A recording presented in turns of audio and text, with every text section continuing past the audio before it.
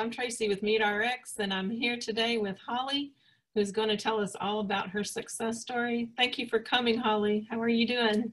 Great. Thank you for having me. Awesome. So I would like to hear your whole story of how you used to eat before carnivore. And so could you start there? Tell me how you used to eat before carnivore and your health conditions before carnivore. Absolutely. Are you okay if I give just a little bit of context, just like a second? So Definitely. stories without context are hard to get into. So I'm 41 years old. I have been married for 21 years. I have 4 kids. They are 16, 15, 13, and 13. Yes, they're twins. Yes, they're identical. No, they don't run in my family. They're all girls. And no, my husband doesn't want the boy. He is worshipped in our house. I'm the one we should be worried about. So I homeschool, and I have for 11 years. I run a direct sales business in my home. And then I also have been a military spouse until last year for 20 years and a military brat. So I've lived in 14 different places in this whole world. So all over the map. So, growing up, the way I ate was actually probably more healthy at different times. My parents' first argument was in the grocery store. They got married when they were 18 and 19 years old, and my mom was putting in hamburger helper and macaroni and cheese because she was like an original latchkey kid before it was a thing. So that's how her mom cooked, and that's what she knew to cook. And my dad grew up with his dad, my grandfather, is like a gourmet chef by hobby. I mean, when we go there to eat, we eat homemade pasta with the flour that he ground from the thing, and fish that he caught from the river yesterday. And we've never had mashed potatoes without celery root in there with a butternut squash swirl. I mean, it's just blow your mind gourmet. So that's how my dad grew up eating. So my dad's throwing in fresh vegetables and meat and pasta, and my mom is sobbing because she has no idea how to cook those things. So all that to say that it balanced out to where we did have macaroni and cheese in our home, but only when my dad was gone to the field with the military. Oh, okay.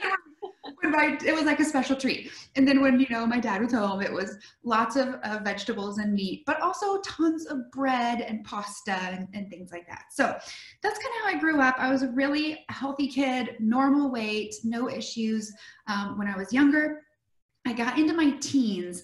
And this is when the pieces started breaking, and I just little bits at a time of my body. And I started to be like, ooh, I'm lactose intolerant. Who knew? That's probably the gallon of milk I drank every day, skim milk, because that was better. So I just ignored it, because when you're in your late teens, early 20s, you can have health conditions and your body just kind of bounces a little bit better. And so I knew I was lactose intolerant. So if I ate the pizza or drank the milk or ate the ice cream, I knew the next day I just going to have to deal.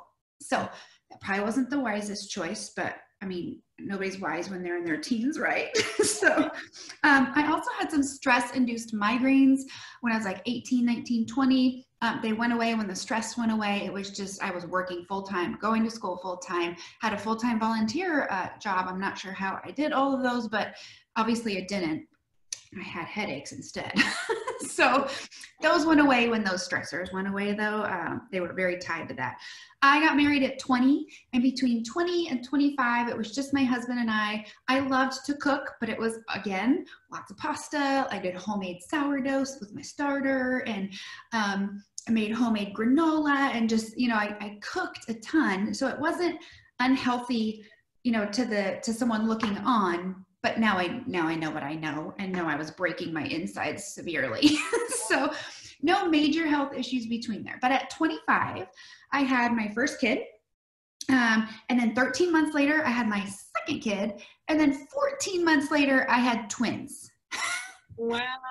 So and the last 2 pregnancies, I was on birth control, which messes with your hormones. So my hormones were completely out of whack. And now, of course, I know this now, but in the moment, I was just like, I'm superwoman and very fertile. Obviously, it has nothing to do with me. So all during those years, so all of my kids were born within a 2-year and 3-month period. When my oldest was 2 years and 3 months old, I had a 14-month-old and newborn twins. So all during that time, my husband was in and out of the country, deployed, gone. So, and my family, like I said, my parents got married young, and then I got married young. So like my parents still had real jobs that they had to go to and couldn't come live with me while my husband's out of the country. And same with my husband's parents. I had an awesome military community, but between like 25 years old and 27 years old, my body was being rocked big time between extreme stress all the time. For my military spouses, you know, when your husband's deployed, it's a constant, like, you know, cloud, like, is he going to be alive today or not? And that sounds like trite and silly, but I mean, when your husband's in the desert, you think those things. So then I had 4 babies at home, or 2 or 3, depending upon, you know, whatever deployment it was. I had undiagnosed postpartum depression for over a year. When they did diagnose it, they were like, here's some Prozac to maybe help you sleep. I don't know. You really need to sleep. And I was like, well, that's great, but I have 4 babies, so I can't sleep through babies crying. It's me, like I'm it. So I remember having, with my twins, you know, having like contractions early on, and they were like, well, you need to stop lifting things. And I was like, you mean like these 2 babies over here, stop lifting that? Like, so I out of necessity and out of survival, I was in survival mode emotionally and physically for those years. All the things were breaking down. So between like 2004 and 2009 or 10, like my life is just a blur. I did blog, and sometimes I'll go back and read it, and that's just hard. I'd just rather just move on. And so between 2010, 2016, I did all the things to try, because right up until 2010, I gained 90 pounds in my stress, because food is the yummiest medicine in the whole world. So it was always there for me. It never deployed. It would have been nice if it did. So I ate my stress, and I ate my anxiety and frustration and sadness. I ate all the things. So I went from 175 pounds to at least 260, but then at some point I just stopped getting on the scale. So I'm one of those people that if I just don't think about it, it's not there and everything's fine. So at least 90 pounds, maybe more, but I just want to be transparent there that I stopped getting on the scale. So between 2010 and 2016, I tried Weight Watchers. I tried being a vegetarian because that felt healthy. But also I couldn't have dairy. I was still lactose intolerant at this point. So it was like, when you're vegetarian without having dairy, that you just sub that with lots of carbohydrates, beans and pasta. Somewhere in there, I like posted on Facebook, hey, I have some joint issues, which I'll go into in a second, and I'm in pain and I can barely walk. Somebody give me a diet that like reduces inflammation. Like it was on my radar that inflammation was a thing. I didn't quite understand it, but I was so desperate and in pain that someone was like, oh, let's do some Whole30s.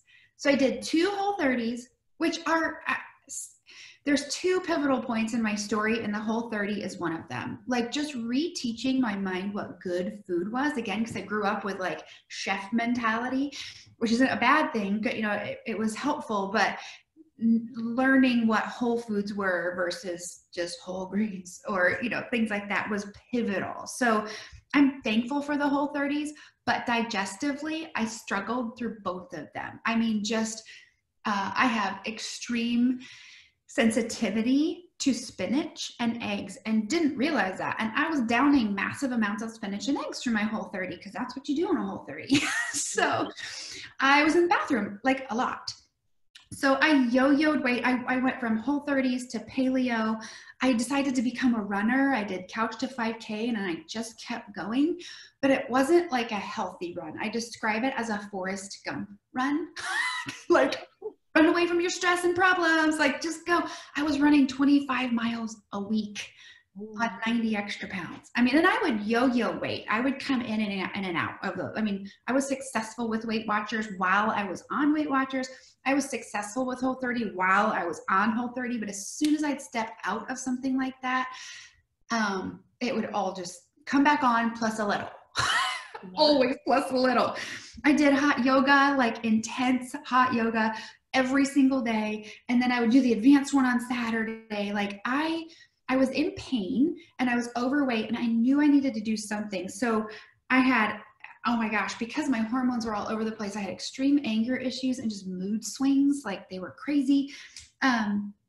Almost out of body. Like I would see myself getting angry with my kids or my husband or just at the grocery store. Somebody cut in front of me in line. How dare you? And I would just, it'd be out of body. Like I could see myself reeling and I'd be over here telling myself, hey, like take a chill, like reel it back in, but I couldn't, you know, it's just gone. My words wouldn't come out of my mouth with like conversations with friends. They were like thoughts in my mind were like in traffic stops and they just wouldn't come out, and I'd be so sad over that and so frustrated. I had itching on my inner thighs, which I Googled and Googled for hours and just couldn't ever find what was happening. And I mean, we're talking bleeding, keeping me up at night. I just extreme itching, not just kind of like, oh, that kind of itches. Like I can't stop. I know I'm bleeding. I know this is hurting me. And it's such a deep itch. I can't stop. My bowel movements were just, they were awful. They were emergent. I would like drive 15 minutes somewhere and I'd have to stop at a gas station before I got there because it was so always emergent to use the bathroom. They were just never solid. They were always explosive. I would think about going on like road trips with my family and just start crying because my emotions are all over the place. Also, I was like, I don't know how I can physically do that between my bowel movements being all over the place. And then because I ran like Forrest Gump, I had arthritis in both hips. I had bursitis in one hip and I had arthritis in the other hip, hence the hot yoga and the Whole30s and paleos, which all helped a little bit. Never like fully fixing anything. I'm super thankful for them and thankful for running and love the adrenaline and all of that, but it was never healing to me fully. Just little bits and enough to just make me keep going a little bit. I tried barefoot running because I heard that was good for your hips. And then I got plantar fasciitis because you probably shouldn't barefoot run if you're already inflamed. So that plantar fasciitis lasted 3 years. And if you've had that before, you know it's debilitating. Not only is it debilitating, it's humiliating. You're crawling on your hands and knees to use the bathroom in the morning or at night. You can't stand in line at the grocery store because you have to kind of like squat down to stretch your calves out. I mean, it's just, oh my gosh, so life altering. I couldn't sleep at night, but then I couldn't make it through the day without a nap either. And that was both emotional and physical. I would have to like disappear from the world emotionally. I couldn't deal, even if it was a good day. I didn't realize this was happening till after I started eating carnivore, but I had thinning hair. I had bald spots. I have a lot of hair. So it kind of like hid. And I just like was like, oh, I'm just 40. Like I'm just thinning.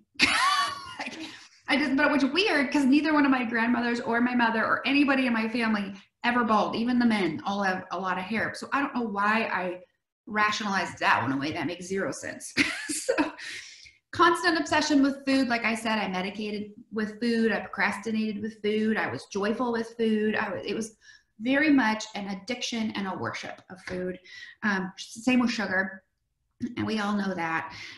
Social anxiety. So I wouldn't have ever called myself socially anxious until now that I'm not. Looking back, I'm like, oh, that's why my stomach hurt every single time I came home from a social setting or Christmas with family members, or I would have to get in bed and just let my stomach muscles release because they were so tight. It was so painful. I didn't realize those were anxiety attacks. I just thought, everybody's probably in bed letting their stomach muscles, relax. Isn't this just normal? So okay. FYI, it's not normal. And then just being in new situations, I would get really angry. And again, out of body, I'm like, why am I so angry that I'm new? And as a military wife, I had lots of experience being new. So it was very in my face that I was like, I know that these people are so nice, but I'm so mad at them and I don't even know them. Just out of control anger and social anxiety. So 2016, here we are. The itching is out of control. It is taking over all these other ailments, and my hips still hurt, maybe not as often because I had transitioned into paleo. I had, just kind of wasn't 100% paleo because I had a sugar addiction, but it was like 70-30 paleo, but my 30% wasn't like other good carbs. It was cookies or French fries, or, you know, it wasn't like good carbs, it was the bad ones. So the itching got so bad. A friend of mine in a new town that I'd moved to was like, oh, I go to this functional medicine doctor. And I was like, I don't know what that is, but maybe she'll know what my itching is. And I'm so thankful. Another pivotal point was going to see this functional medicine doctor. I only went in because I couldn't sleep at night because my thighs itched. And then I was tired of them bleeding. And as with all good functional medicine doctors, who, by the way, signs off on my Carnivore, she's totally supportive, so awesome. But she took an hour and a half with me, and she was like, yeah, itching. Okay, how's your sleep? How's your mood? How's your bathroom? How's your, like, you know, all good functional medicine doctors get the whole story. She ordered one of these GIFX stool profile things that was so expensive. It was the most expensive way to back somebody into an elimination diet. You don't need this. You just need to eliminate all the things. Right. Don't pay for this. Just eliminate and figure it out on your own. So, I mean, I needed it emotionally and just where I was. And so if you do need that kick in the rear, they're worth it. It came back. And like I said, I'd been to other doctors and they told me, you're fine, your blood work's fine. And then you think you're crazy. You think it's all in your head, or you just think you're getting old, or I don't know, I just wrote it all off as like stress, or, you know, oh, I have 4 kids. They're, you know, 2.5 years apart. Of course I'm stressed. Like, but that is so, none of that is truth. All of that is our lie. They're total lies. So I, had this GIFX, and she a couple weeks later, the results are back. I sit in her office and she goes, wow, Holly, you are lit up like a Christmas tree. I'll never forget her voice. I'll never forget her face. I started, because of course I had no emotional control. I started sobbing, like finally validated. I'm not crazy. I had malabsorption of all fats, which is why everything was an emergency to use the bathroom. I had no good bacteria, overgrowth of bad bacteria. I had a SIBO. I had no stomach lining. I was starting to develop ulcers. So, I mean, just all of these things that blood tests are not going to show you. I'm not knocking blood tests. She did a blood test also, and that showed adrenal fatigue. So I had all these vitamin deficiencies. I had over 40 food intolerances. Some of them were categories like dairy and soy and gluten and, you know, all the ones you can imagine. But then there were things on there like lettuce and cucumbers and superfoods like avocados and olives, which as a paleo, you know, like Whole30 man, I'd down a can of olives as a snack. Like, oh, FYI, your body doesn't like that. So all I saw when she gave me my food intolerance was coffee and chocolate. Like, you can't have those. Like, they leaped off the page. And because I'm sugar addicted and food addicted, and a cook who grew up in a family of gourmet chefs, like, it was part of my identity to like feed people. Like, people came to my house to eat. I was the cook for the parties. Like, you know, like my dad too. Like, this is what we did as a family. We feed people. So it was part of my identity to eat all of these foods. So there was a huge identity crisis emotionally to like switch my mind to being around people doesn't have to equate food. It can just be them as a person, which was so freeing and a good, healthy thing, but it was hard. So, yeah, so those were a lot of my health conditions. Let me look at my notes here. Oh, so I did that and I took everything out, but I was allowed to have rice and I was allowed to have, you know, some things that the weight would pack on. So I was experiencing healing in a lot of ways. I mean, within 2 weeks of eating off of this elimination diet, I was sleeping. I was just a little bit more calm, not as emotionally balanced, but again, the same thing as the Weight Watchers and the Paleo and the Whole30, a little bit here and there was helpful. But it was hard to stay on track because I'm food addicted and sugar addicted. So I was feeling better, but I was gaining weight. And then in other areas, I wasn't feeling as good, but I could make it through the day without a nap. And that was huge. My words were starting to come out of my mouth, not just stay in my brain, which was super freeing. And then I went in and I'm still having problems. So I functional medicine, and she was like, why don't you try keto? And I was like, oh, that's a fad. I'm not doing that. So I did. So it took me a while. I went home to my husband's family for a family event, and like 3 of my sister-in-laws and I decided to do keto together. And it was wonderful. I downloaded the Carb Manager app on my phone and I tracked everything and I ate good whole foods. I stayed on my elimination diet while I did keto. So when you hear keto and I say keto, not the same thing, most likely. There was no dairy. There was no processed anything. I couldn't just go buy a Quest bar because it had something in it I couldn't have. So I did. I lost 30 pounds again, and my inflammation in my joints went down a little bit to where I only hurt like when it rained or when it was a full moon or like a human barometer. So, which is something that 80-year-old women can do, and I shouldn't have been able to do. So I did keto. During my keto and my food intolerance thing, my husband comes to me. He's an avid Jordan Peterson listener. And he was like, yeah, Jordan Peterson and his daughter, Michaela. I mean, this was like a long time ago when all Michaela had was a blog post. And I get on her blog and I'm like, wow, somebody else is as crazy as me. Like, she can't eat all the things I can't eat, but I'm not doing what she's doing. I'm not going to do that. So that was like a seed planted for carnivore. I never jumped. It was just in the back of my mind, and I started following Michaela, and then I found all the other people, you know, started following all the big names and just kind of like let myself research it and absorb it. So I have a question at this point. Yeah. Why didn't you want to start carnivore then? Was it just because of the carbs, or?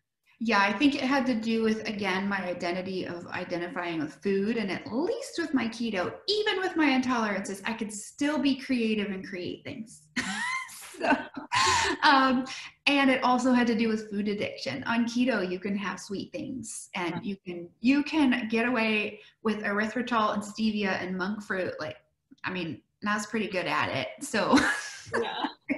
I see a lot of treats on different keto. Yeah, they look good. Oh, many. I mean, and I would do that for breakfast. I'd have my, bulletproof coffee with my 6 almond flour cookies. Like that, there's nothing healthy about that. And then wonder why my digestion was messed up. Huh.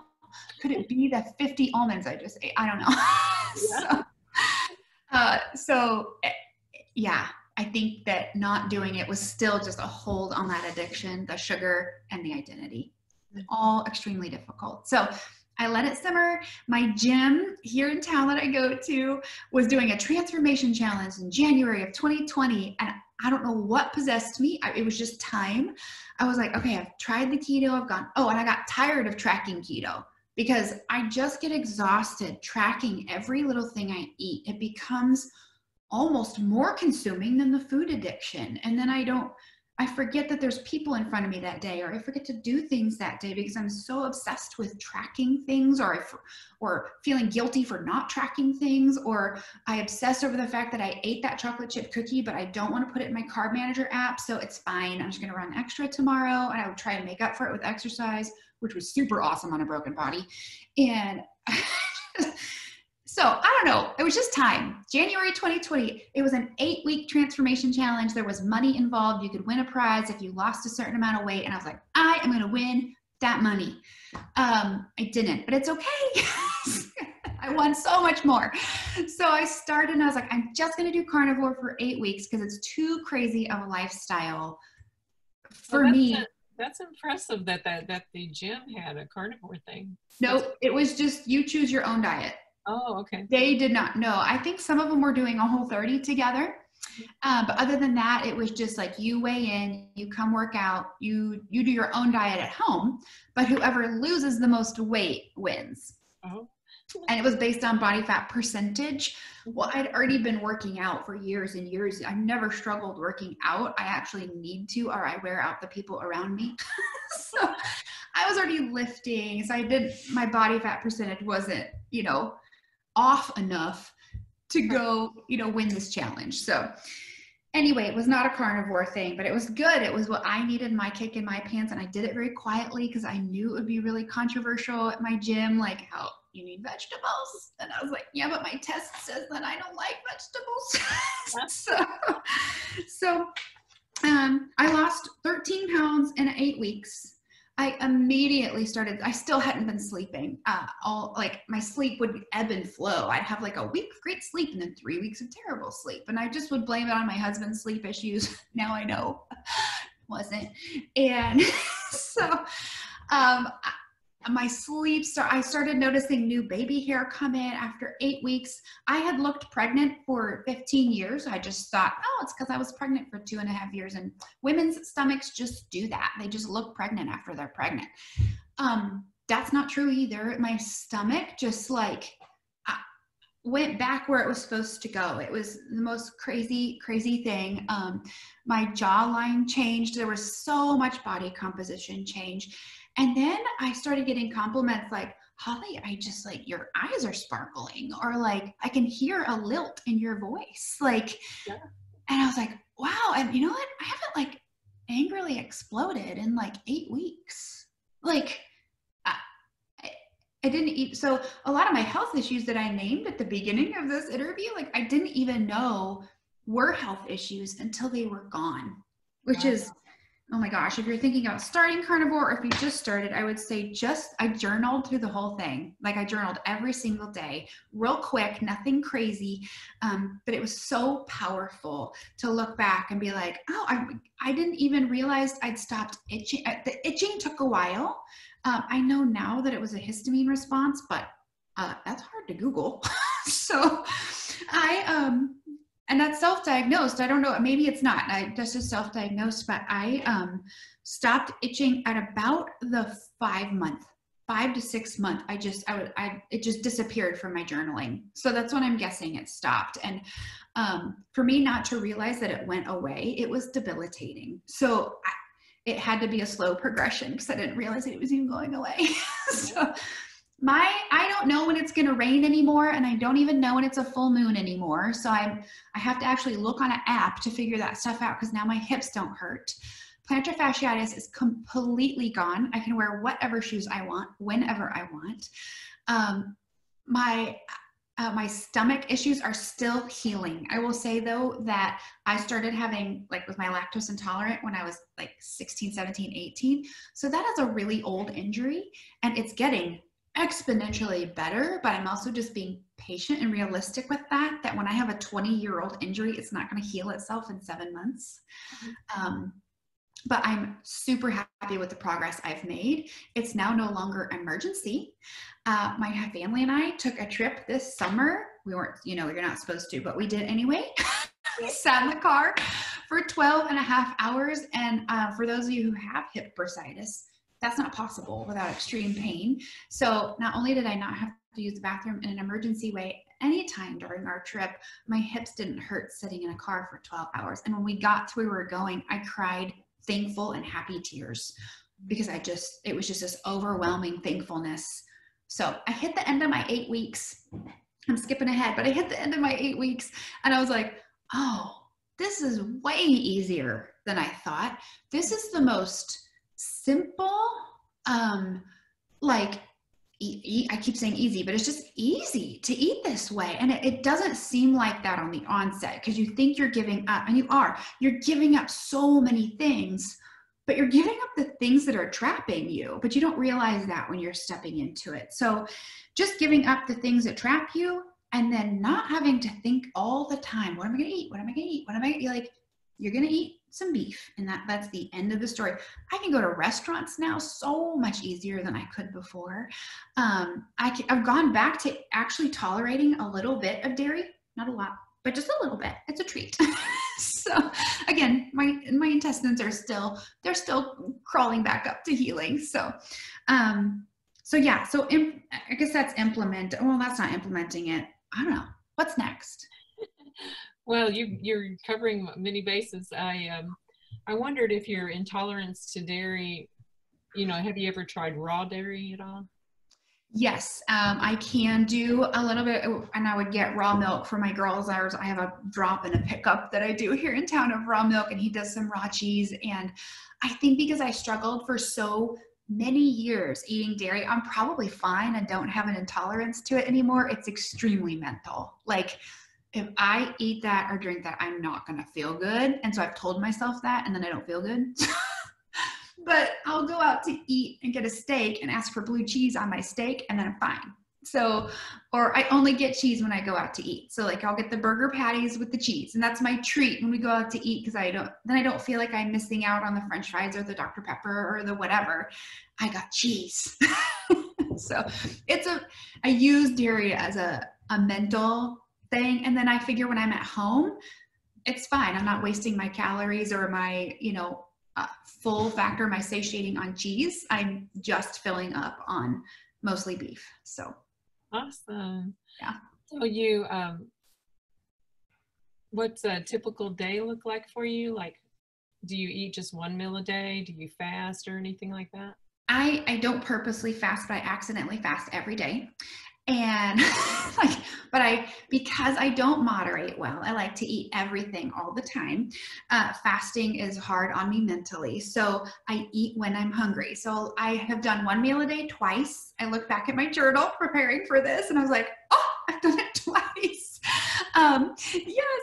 And it wasn't intentional. It wasn't like I got up that morning and thought, I'm going to eat one meal today. It was probably a busy day, and I probably just packed 2 pounds of meat in that one meal and then got busy. And of course, that was before the world shut down, when I was busy. So during the world shutting down, I eat twice a day. I wake up at like 5 in the morning and I drink a cup of coffee. I do drink coffee, and I do, full disclosure, drink full fat coconut milk, again, because I have a psychological thing with dairy, and it's just pure coconut milk by itself. So I put that in my coffee. I drink that at 5 a.m. I go work out. I work out fasted. That's going to be debatable whether you think I'm fasted or not, but in my world, I'm fasted. So then I come home, and usually around 10 or 11, I'll have another cup of coffee with the coconut cream and either bacon or rendered beef fat. I just chop it up and put it in my air fryer. I am playing around with that right now, like signaling to my body, hey body, we're going to use fat today. And so I'm just going to, introduce fat as my first meal. And then that's what we're going to burn fat today. And it's actually been really peaceful on my intestines. So I really like that. And then somewhere around 4 or 5 o'clock, I'm hungry. So that's when I pull out the beef, and I'll eat anywhere from 1 pound to 2 pounds of ribeye, chuck roast, or hamburger patties. So my husband and I will, like, on a Saturday or Sunday, just cook tons of meat so that it's readily available, and I can just pull. I just love Kelly Hogan, and I will take my meat cookie and I will frost it with bacon grease, and I keep my bacon grease on my counter, and I frost my meat cookies, or I'll frost a ribeye sometimes with bacon grease. So I'm playing around with a little bit heavier fat, so my protein is down a little bit, which I think I was ready for body composition wise. I'm stuck at the same weight for like a month, but I do take my own personal progress pictures. I don't post those, and I can tell a huge difference even though the scale is the same. So that was a long answer to, I eat twice, I eat a lot of fat, and I eat mostly beef. Yeah, and that's coffee. Great. I love Kelly Hogan too. Yes. It sounds like you really have changed your relationship with food, and that's really where it's at. You really have to change your relationship with food and understand that food is fuel. Mm-hmm. I mean, it should be enjoyed, no doubt, but absolutely, yeah. So yeah, awesome. I do not have the same relationship with food. Yeah. So at all. Days I did one meal a day, I would like get to the end of the day and be like, because it wasn't purposeful, I'd be like, that is so weird. I've never forgotten to eat, ever. Like, how did I forget to eat? Like, it was fun, confusing, and freeing. I feel I feel like someone let me out of a prison. Wow, that's awesome. And you don't have to count anymore? Oh my gosh. When I tell people that, I'm like, look, you don't got to track nothing. Nothing. You can if you want. That's your jam. Like, and you like that. Some people like that.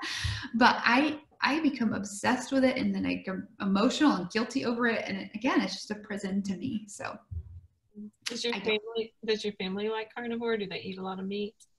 Yeah. So my husband eats probably, he would say like 70% carnivore, And then his other 30% though are things like berries and, someone made homemade sourdough bread and he ate it once a month. Or his 30% is very healthy broccoli. Like, but on a day-to-day basis, he is very meat-based, and then probably I would call him paleo in his other 30%. I know sourdough's not paleo, but you know what I mean.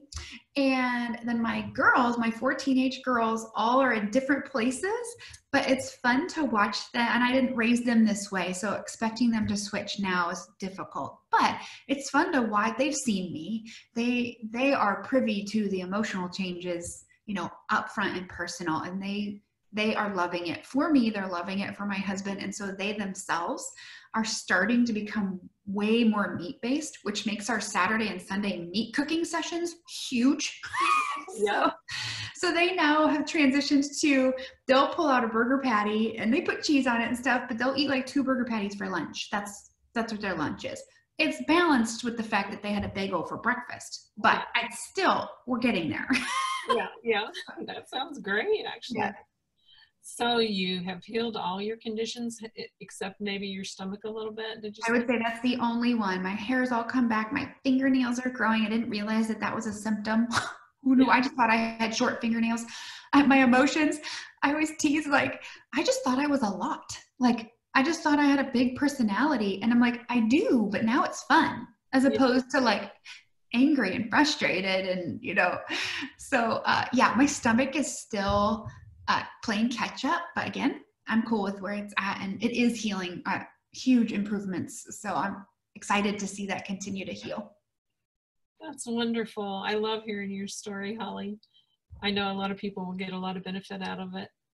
I thank you for sharing it with me and for sharing it with MeatRx and the community, of course. And I don't know if there's anything extra that you wanted to add, but I think that you have done a tremendous job, and it sounds like you're well on your way, 7 months, and that's awesome. I can't wait for a year. I'm going to celebrate. Oh, I will add one thing. I did at my 6th month. There was this little restaurant my husband and I used to go to every Sunday afternoon because they did $2 street tacos and $3 margaritas. And so I thought, because I've heard other carnivores say, like, live your life. Like, you don't have to do this so dogmatic. Like, if there's a social situation or a celebration, live your life. And I thought, I wonder if I could do that. So I went and I had those dang street tacos. I had 4 of them. They're little bitty. I had 4 of them, and I had a margarita, and I itched my thighs all night long. 6 months into carnivore, I finally stopped itching.